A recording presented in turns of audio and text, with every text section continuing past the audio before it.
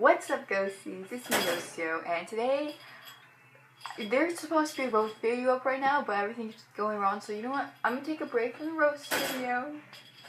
I'm gonna just do the gender tag because I realized I talked about my gender on Twitter, Instagram, Musical.ly, but never on YouTube, which is weird because YouTube's my favorite social media site, and I like talking on camera.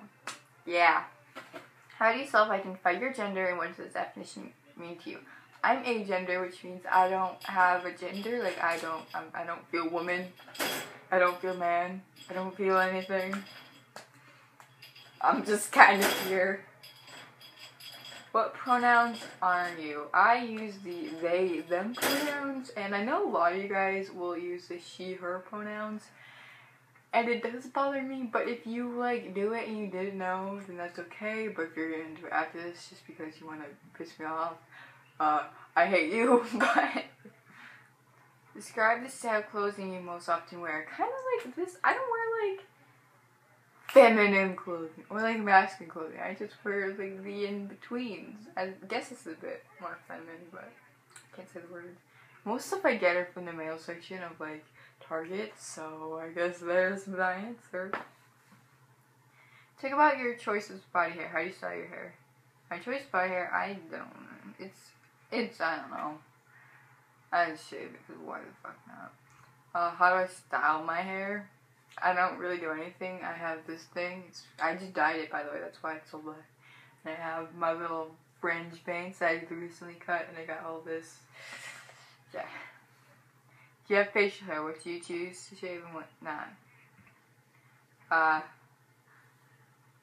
No, I don't have facial hair. It's pretty, a pretty clean texture. Talk about cosmetics. Do you choose to wear makeup, paint your nails? What kind of soaps, perfumes do you use, if any? I don't use like perfumes. Soaps, I just use what's in the bathroom. I do paint my nails though because I don't wear color. So I need some color in my life or I'm completely bland and everyone's gonna think I'm like a black and white movie. It's another reason why I dye my hair. That's actually not a reason why I dye my hair. I just made that up, but that's okay. And do I wear makeup? Sometimes. Right now, I'm not wearing any. Just because, I don't know. When it comes to YouTube, I like to be real AF. But, yeah, I do sometimes wear makeup, so, especially during school.